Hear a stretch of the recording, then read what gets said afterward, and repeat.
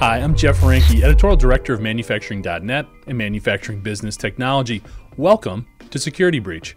Most recently joining the ranks of high-profile production facility ransomware attacks at Nissan, Colonial Pipeline, JBS Foods, Schneider Electric, and even Foxconn is Dole Foods. The global food processor was the victim of a ransomware attack in early February that led to shutting down production systems throughout North America and halted shipments to numerous retailers and distributors. As if this wasn't enough to help illustrate the continuing rise in ransomware attacks on the manufacturing sector, Dragos recently reported that such attacks surged 87% in 2022, with 83% of those attacks leading to diminished ICS performance and 50% leading to a loss of visibility and control of operational systems. Dragos attributes limited visibility of OT assets and an overabundance of shared access as leading vulnerabilities. And although the culprit for the Dole hack has not yet been identified, Dragos reports the ransomware as a service organizations like Lockbit, Black Basta, and Hive continue to aggressively target the industrial sector. Our guest for today's episode has a special familiarity with these groups and perspective on how to respond to them. Before we talk to our guest for this episode, we're excited to announce that Security Breach is being sponsored by Rockwell Automation. For more information on their cybersecurity solutions, you can go to rockwellautomation.com. At this time, it's my pleasure to welcome Travis Wong to Security Breach. He serves as the VP of Risk Engineering and Client Services at Resilience Insurance, a leading provider of cyber risk management solutions. Travis, thanks so much for joining us today. There's been a number of high-profile ransomware attacks in the industrial sector. The latest one was Dole Foods. We don't have a ton of information that's made public, but in what you do, I know you've been following this hack particularly closely. What can you share with us in terms of your interpretation of the situation and maybe how Dole responded to it? Thanks again for the question. The Dole hack is another example of how threat actors are trying to compromise our manufacturing industry.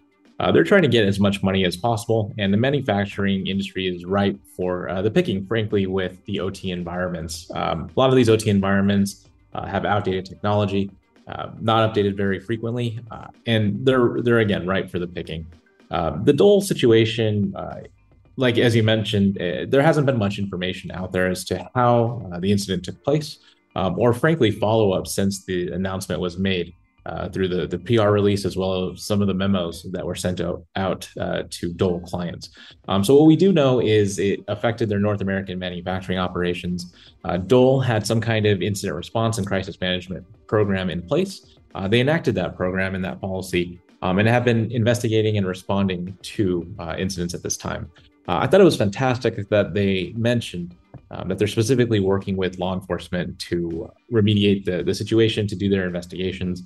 It's something that not all companies are doing in this day and age, but I can tell you firsthand from conversations with some of the feds, for lack of a better term, that they're highly encouraging cooperation, because at the end of the day, they're not looking to penalize any of the companies out there. They're just looking to remediate and provide assistance to companies that might be affected by some of these ransomware incidents.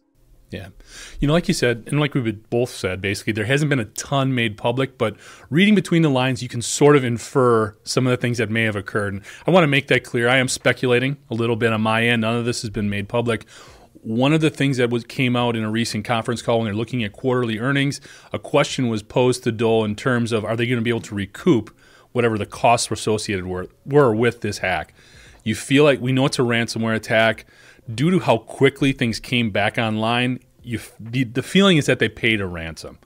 In these situations, regardless of Dole or whoever it is, what do you feel is the right approach to take? Do you have to pony up and sort of pay the attackers, or do you try to hold out and do things differently?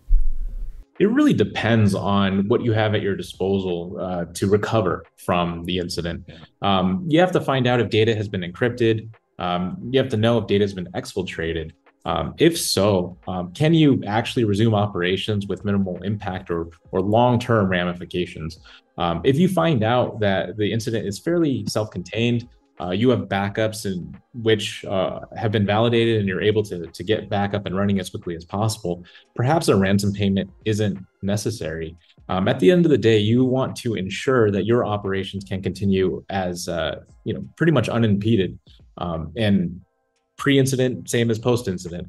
If you can ensure and you have processes that you validated and you're confident in your ability to continue operations, again, perhaps ransom is not needed in terms of being paid. The official government stance is that ransoms should never be paid. As a private industry representative and as a representative of the insurance and risk management industry, I would say it is definitely a case-by-case basis. If you find that you can't recover because you haven't validated your processes, because there are other external factors at play, perhaps the ransom is the best mode to move forward and to, again, continue those operations. Unfortunately, can't paint the picture with broad strokes. It has to be definitely a case-by-case, situation-by-situation evaluation. We see a lot of different data that's put out and revolving, especially around ransomware, in terms of if you pay the ransom, how frequently are you getting the data back or operations restored? And it's really all over the board. In your experience, do you see these hackers basically following through on what they say in terms of pay us and we'll either give you the data, restore operations, or are they not always being as honest as we would hope they would be? What's your experience in that? I mean, they're as honest as criminals can be, right? With that said, they are running a business. So it is quite fascinating. If you're unfamiliar with how these threat actor groups operate, they may have dedicated customer service departments because people are being exploited for one of two reasons primarily. It's hacktivism of some sort, some kind of motivation independent of money. And secondarily, again, to get that money. I would say the vast majority of these incidents are a result of a monetary gain. So in that case, it's important to just understand the underlying principles and the foundation in which these threat actors are trying to do these activities. If they renege on their promises to restore operations, to provide that decryption key, and they find out that, hey, even if you pay the ransom, you're not going to get restored, then that reduces the credibility of the threat actor group. The likelihood they'll get paid again in the future is diminished, and therefore they lose their credibility. So if they're financially motivated, they want to do everything they can to essentially get payment as quickly as possible, move on to their next target, and continue that churn. They're not looking to focus on one incident solely for the focus, for the intent of doing so. They're looking to get in, get paid, get out. Yeah. One of the interesting things I'd be interested to get your take on it is we've seen samples of some of these notes that occur when people try to go into the system and basically the ransomware note pops up. One of the things that caught my attention in one of these was them basically encouraging the company that was hacked not to reach out to a negotiator with their insurance company because that can delay the whole situation and they don't want to get other people involved. I'd love to hear your take on that situation. If you had somebody who got that type of stipulation in their note, what do you do with that? Would you really trust someone who's telling you not to get professional help? These professionals are out there and they exist for a reason. It's one of those industries that is difficult to understand because that industry in particular is the whole reason they exist is to negotiate with criminals. It's unfortunate that it exists, but if a criminal is telling you, hey, we did something, we're compromised your systems, don't get the best help that may be out there. I just would not trust that advice. I understand the motivation behind it. It could delay the process. It could create uncertainty. And that's what the threat actor groups may be trying to reduce. Again, they're trying to get paid as quickly as possible. My advice is always to look to your experts. People are experts and companies are experts for a reason. Leverage the expertise they have. Yeah. One of the other points you brought up, and that's an excellent take. I appreciate that. One of the things that came up in the conversation with Dole is, as you alluded to, they're working with a third-party provider, and they got involved with law enforcement very quickly. Two great steps, in my opinion, in terms of their response approach.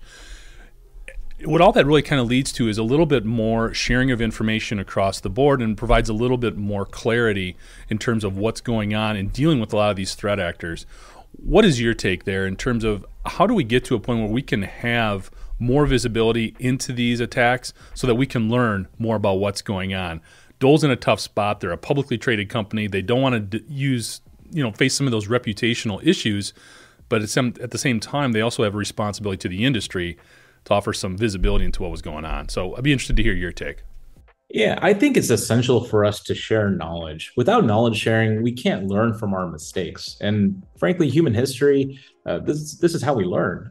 You make a mistake, you learn from it by correcting actions, and then you can move on and you can evolve your processes.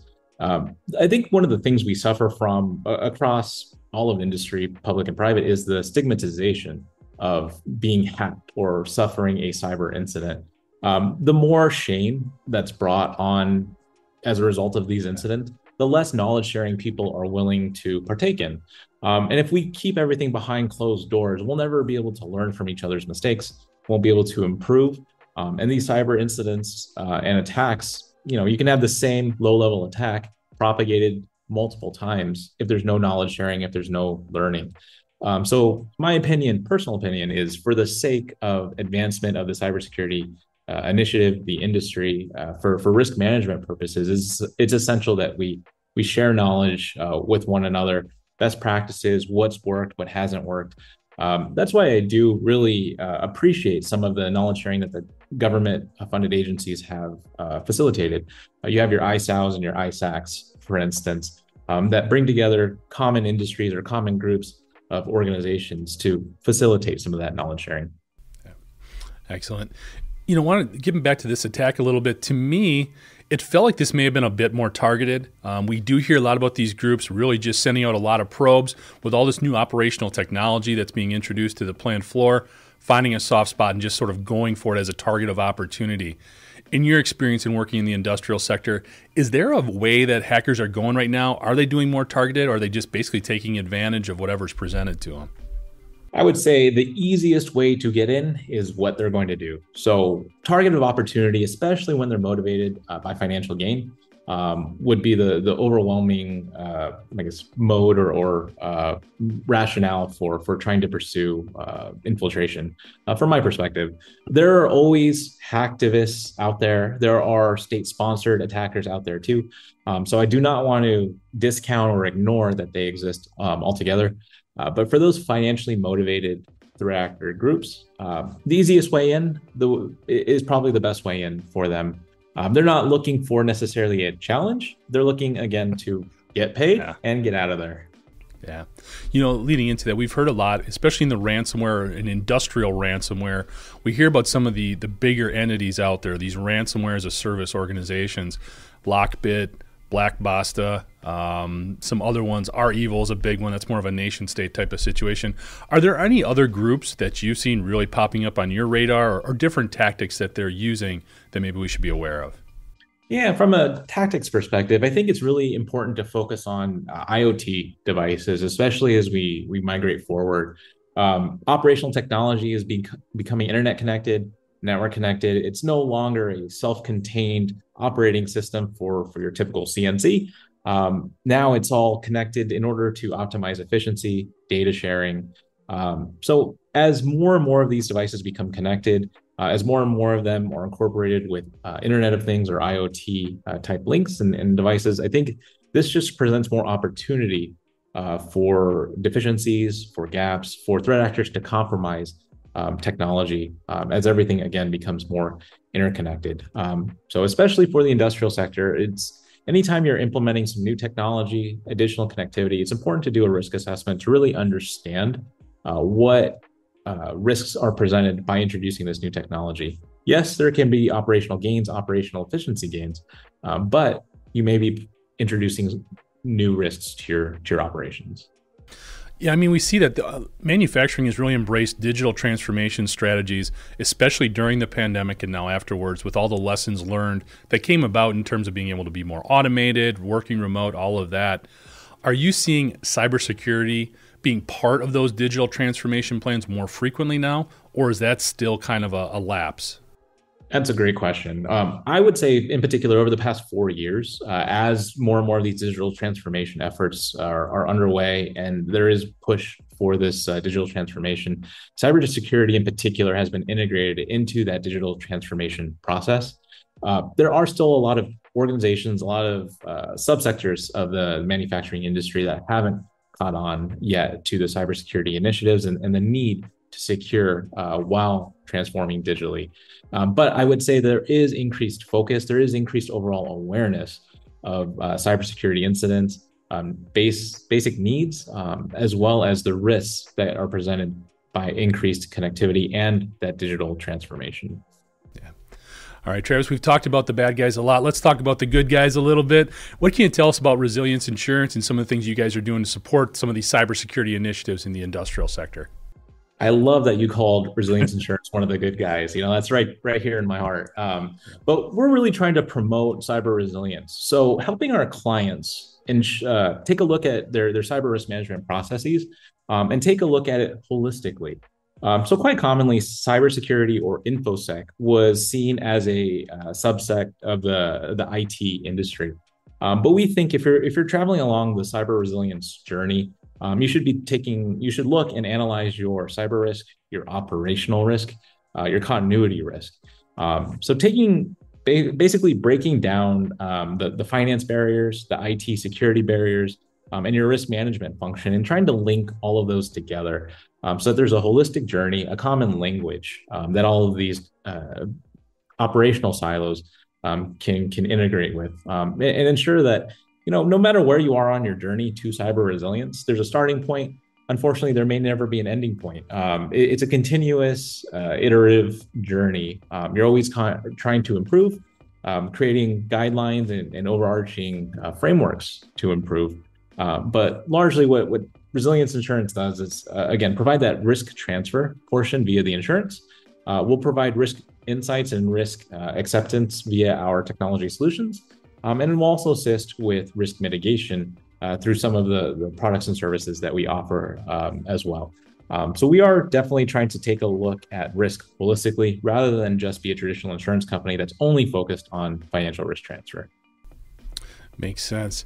Getting back a little bit to the Dole Foods hack, and when you look at how there's some similarities in terms of that hack, as well as Colonial Pipeline, JBS, I think one of the reasons that industrials become so appealing is much like healthcare, much like financial institutions, there's a downstream and upstream impact. It's not just that institution that feels the pain of the hit.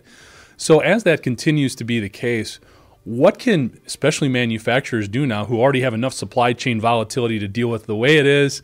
What are some of the things they might be able to integrate into their response plans or into their cybersecurity plans to help out their partners sort of up and downstream?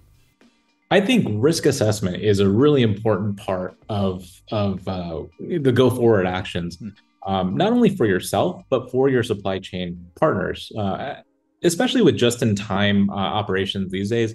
Any disruption to the supply chain has a magnified effect both up and downstream. So the more that you can identify your own risks, the more you can identify your upstream and downstream risks as they relate to you.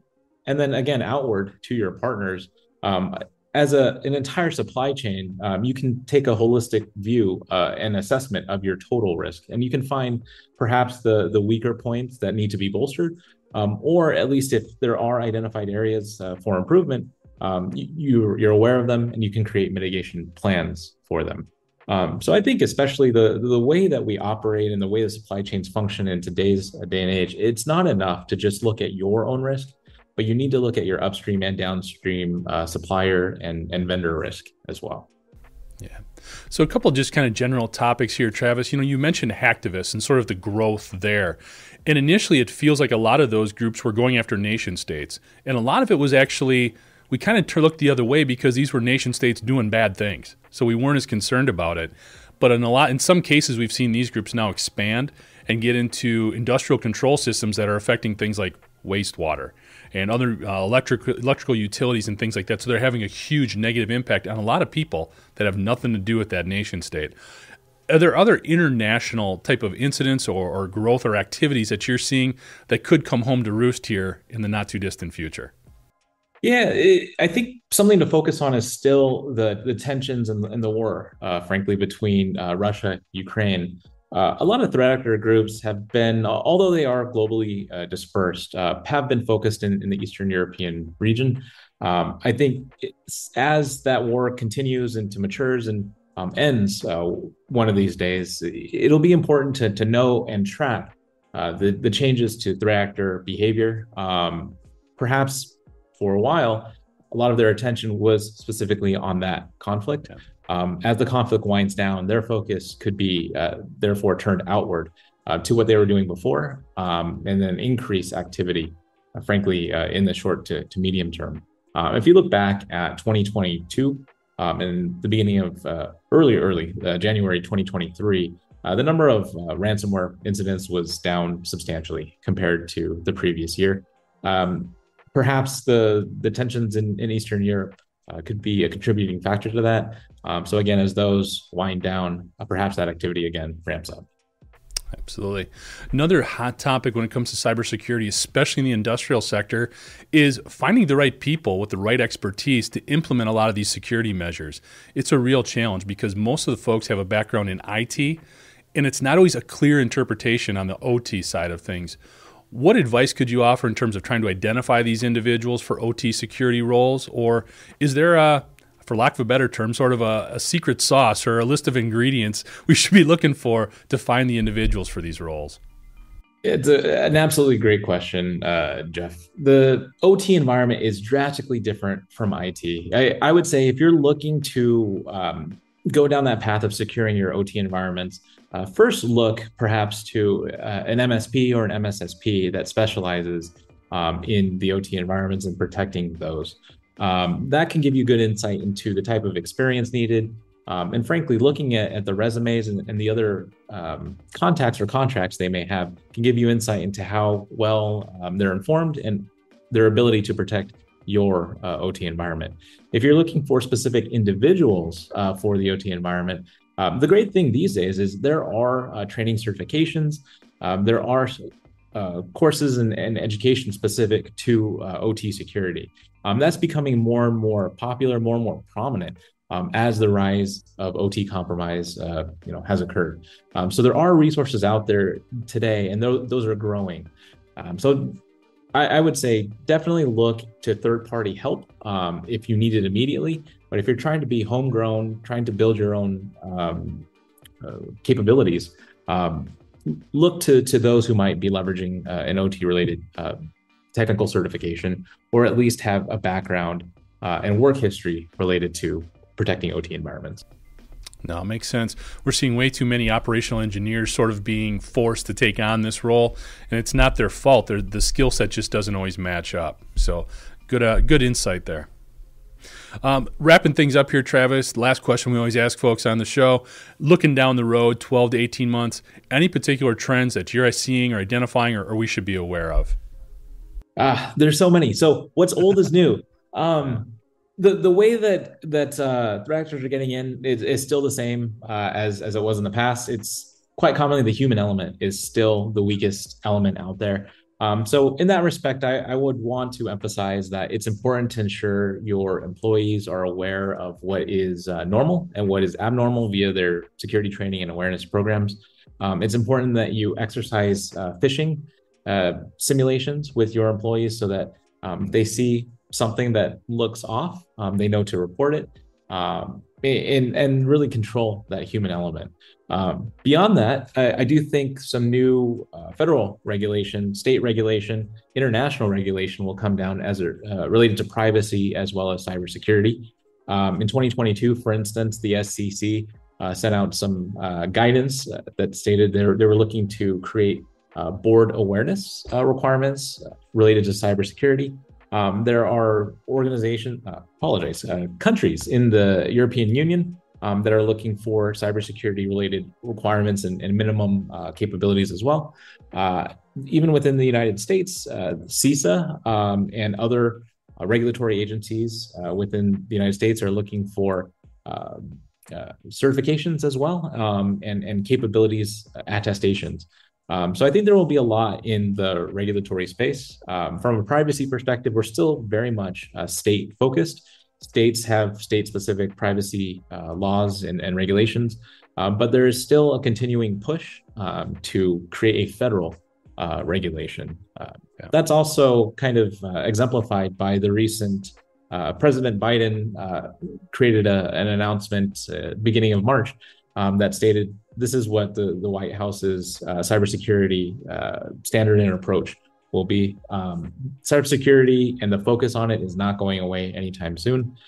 So the more and more it becomes more important, and the more we have these nation state backed attackers, and the more private industries are being disrupted, I think the more regulation, frankly, will come down from local, state, and federal government entities.